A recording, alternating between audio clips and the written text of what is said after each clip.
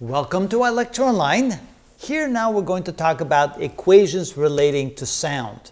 We have the pressure of a pressure wave or a sound wave, the velocity of a wave in air, and the intensity of a sound wave.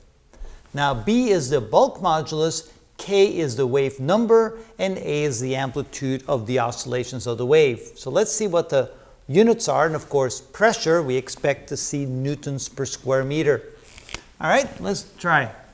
First of all, the units of the bulk modulus is the units of pressure, because it would be stress over strain, and the units of stress are pressure. So it would be newtons per square meter. And of course, that's already the units we're expecting for pressure. So we would be done if these would cancel out. Let's see if they do.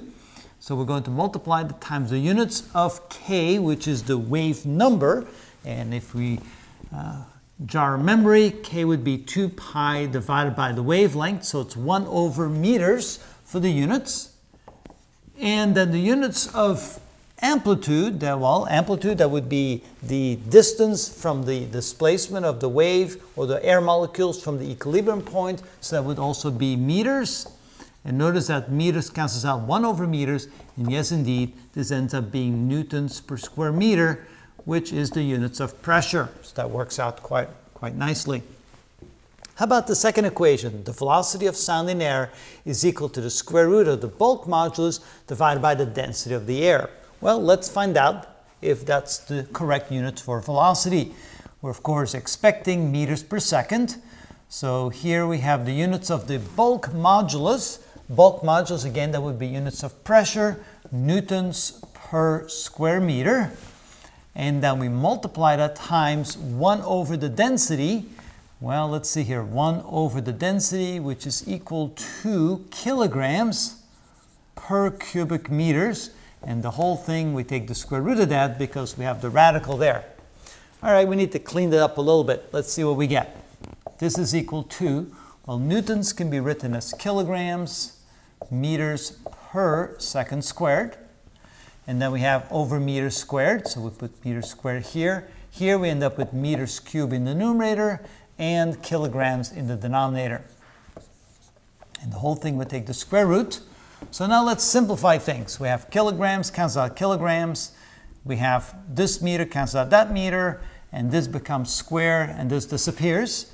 Then it ends up being meters squared per second squared. Take the square root of that. And sure enough, that ends up being meters per second, which is the units we were hoping to get, because that equation is an expression of the velocity of sound in air. So you can see that this is indeed a correct equation. It's the square root of the bulk modulus divided by the density of the air. And finally, the intensity of sound. Well, the intensity of sound is equal to 1/2 the square root of the density times the bulk modulus times the angular velocity, or I should say the angular frequency squared times the amplitude squared. Seems quite complicated. Does that end up being intensity? Intensity, we would expect watts per square meter. So we expect to see something of this nature. Let's see if that is indeed correct. So let's look for the units. First of all, we have this portion here underneath the square root or the radical symbol. Density is kilograms per cubic meter, and the bulk modulus is going to be units of newtons per square meter. That's pressure. And this whole thing is going to be to the 1/2 power because it's underneath the radical. Now next we take the angular frequency, and frequency of course is 1 over second, so angular frequency is also 1 over seconds. But we'll have to square that. And then amplitude, of course, is a linear measurement of meters, and we have to square that as well. So we end up with meters squared, like this. All right, when we simplify that, what do we get? Well, let's simplify this.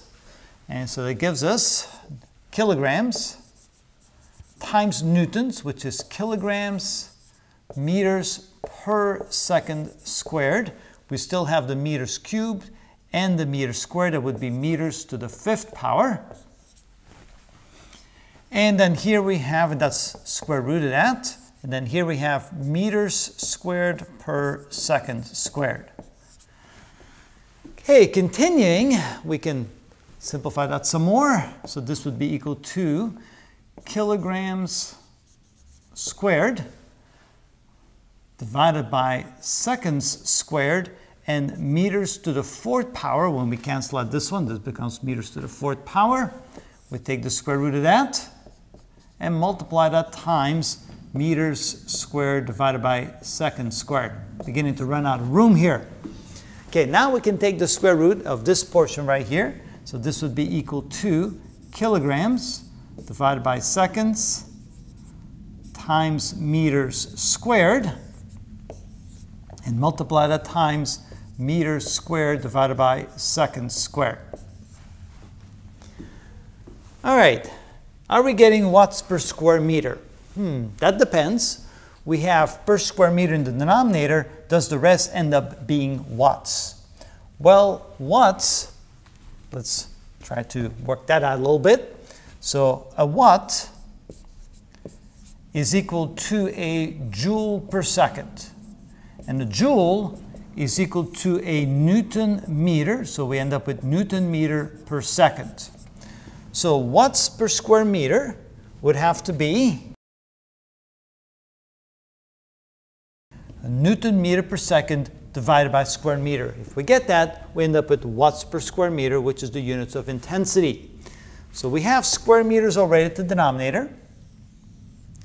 Now we need Newton meters per second. Well, a Newton is a kilogram meter per second squared. And meters per second, well, let me work it out a little bit more. Let me show you what I have in mind here. So we can simplify this to kilograms meters per second squared times meters divided by seconds times meters, or times, let's see here, we have seconds squared and seconds, and I have a meter squared. All right, so what I've done here is I've taken this and rewrote it a little bit different. I wrote it as kilograms meters per second squared, so I took one of the meters from the numerator. I have one more meter in the numerator. I have the seconds squared from here, the seconds from here, and the meters squared from there. So I have a meter squared right here in the denominator and a meter squared in the denominator. Newtons is kilograms meters per second squared, so this is newtons. And then finally, meters per second, and it matches up perfectly.